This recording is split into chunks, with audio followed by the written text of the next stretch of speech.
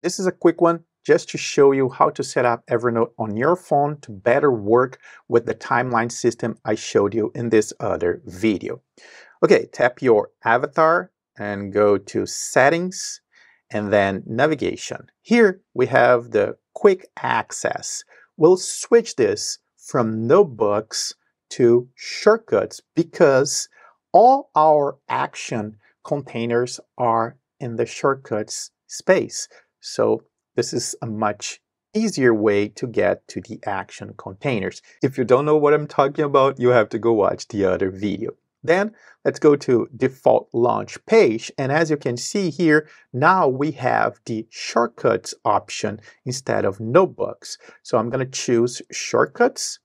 And every time I open Evernote, now instead of opening it on this create page, it will open right here in your shortcuts space. And here we have all the action containers. Now let's make sure that when you go to notes, you have that ordered by creation date. So sort by its date updated. Let's change this to date created.